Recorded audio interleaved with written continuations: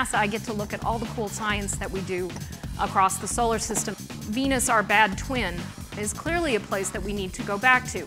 And yet, it's really hot on the surface. The atmosphere is super corrosive, so a huge exploration challenge.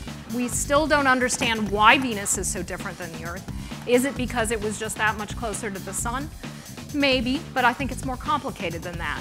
Titan is this other body in the solar system that has really fascinating things to tell us about the Earth. The fact that Titan is the only other body in the solar system that has a liquid cycle not that different from our own hydrologic cycle, an active liquid cycle where it rains, there are seas, there are rivers. So to me, Titan is that way, that push on our model, our Earth-based model that water is necessary for life.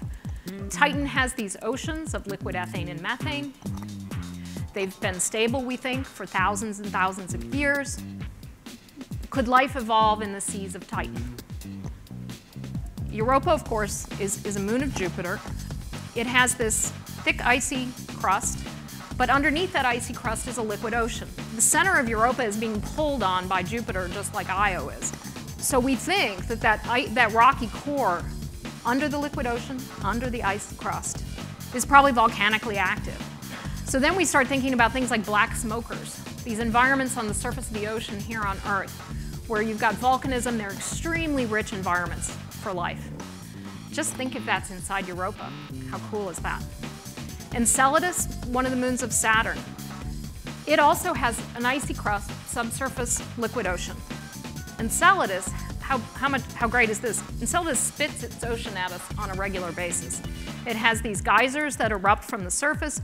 We've actually taken the Cassini spacecraft and we've flown through those geysers at a pretty low altitude. So we've been able to sample the material coming out, so we know there's liquid water coming out, it's actually salty, and we know there are complex organic compounds also in that liquid coming out of Enceladus.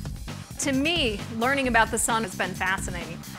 Obviously, we have huge concerns over our ability to monitor the sun, try to get early warning as much as we can back to the Earth from a practical level. Can we start looking at when the next solar flare could be? What area of the sun is it coming from? They're making strides in this, but there's so much fundamentally about the sun that we do not understand.